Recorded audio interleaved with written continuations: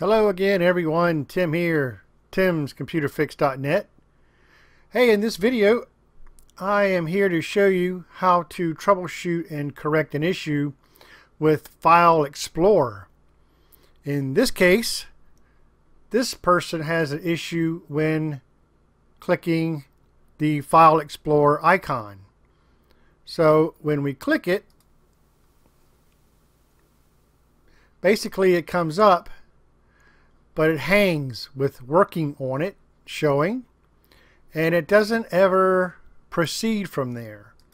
And then you start getting the spinning circle, and if you try to click anything on the side, everything just kind of crashes, and then you get File Explorer not responding error. So the way you get rid of this or move out of it is when you click the X to close that out. Windows Explorer completely crashes and reboots, then comes back. So the funny thing is with this is you can go into another folder and open it, and it'll open up, and then you can click all of the other items here. So but yeah, so File Explorer works in that way, but it's when you again right click here and select File Explorer, or you can right click here at the Start button and click File Explorer. Again, this window comes up, and if you try to click anything on it, it crashes. It forces you to have to shut it down by closing this window here, and then the entire Explorer crashes and then reboots. So there's several ways of diagnosing and repairing this problem, but the very first thing that you want to do is be sure that you have a healthy hard drive, and you test that by running tools that tells you whether your hard drive is healthy. In this case, I am using Windows Repair Toolbox, and I'll just open that up. And in here, we have a tool that automatically downloads Crystal Disk.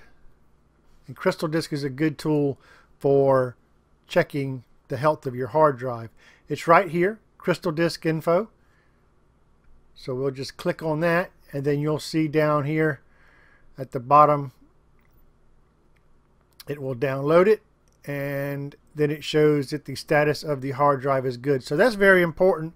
Always start off with that, because if not, you'll be chasing your tail trying to correct this problem. It'll never get repaired, or you'll end up with new issues and you'll never know why.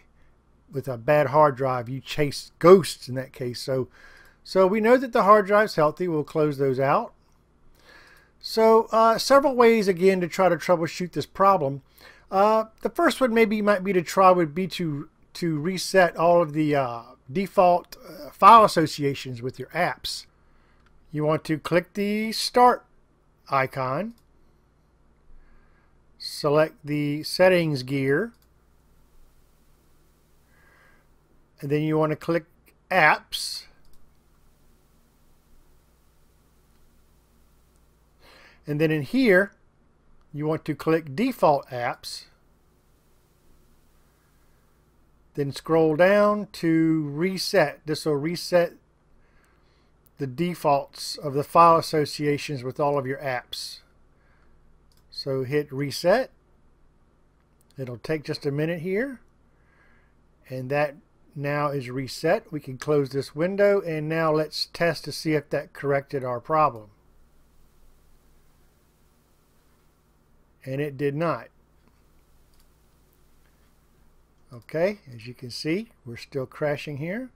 So what we'll do is we'll move on to the next thing to try. Alright, the next thing that I would recommend trying is trying a clean boot. This way, what we do is we eliminate the fact that any background running programs are causing conflicts with File Explorer. So the way we do that is that we go down and we right click on the Start button, select Run,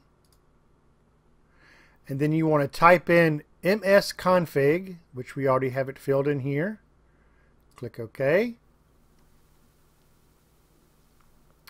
And then in msconfig, you want to go to the Services tab, and then you want to check the Hide All Microsoft Services.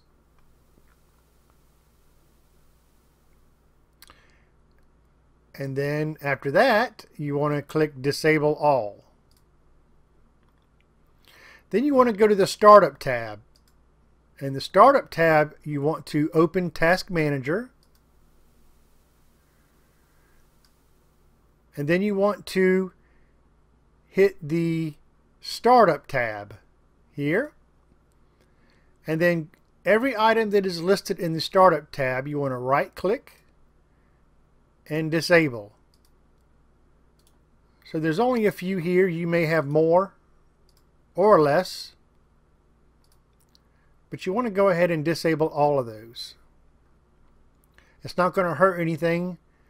This is how you troubleshoot and disable all of the background running programs that are non-essential from Microsoft, from Windows. So we go back to the System Config window and we click Apply, and then we'll click OK. Now what's going to happen here is your computer's going to want to reboot. So we'll go ahead and reboot and see if that corrects the problem. Okay, we've rebooted here. So one of the good ways you could tell, best ways you could tell that you're in a clean boot environment is whenever you click on your little show hidden icons, you'll have maybe one or two at the most instead of several of them like you would usually have down here. This is my streamer, so that's why that's not gone. This is so I can keep my remote session going. You may also have the Bluetooth may still be on, and you may also have an antivirus showing up in here, but that's okay. You know you are now in a safe boot environment or a clean boot environment. So let's go ahead and check to see if that solved our problem. We'll click on our File Explorer here. It comes up. And well, that's not working either. All right. Well, we know that that wasn't the issue, a background running program or anything. So we'll close that out. And so real quick, just the way you get everything back, the way you get back to your normal boot, right click on the Windows icon, hit Run, go back to msconfig. You want to go to Services tab again and then just select Enable All, and then go to the Startup tab to Task Manager and go ahead and re-enable these startup items.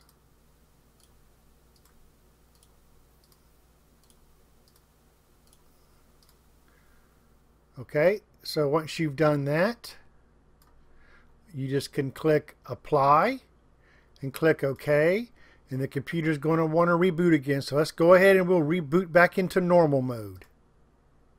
Okay, we've rebooted here. So let's test this again. Of course, this isn't going to work, but just for kicks, let's just test it. Still not working. No problem. We'll go to the next step here. So what we want to do next is we just want to change the way basically File Explorer opens its default page. So let's try that. So we can open up any one of these folders, no problem. So we'll open up a folder here, and then we can go up top here in the View area. We'll click View, and then we'll come over here to the Options to the far right up top. Click that once, and then we'll do Change Folder and Search Options.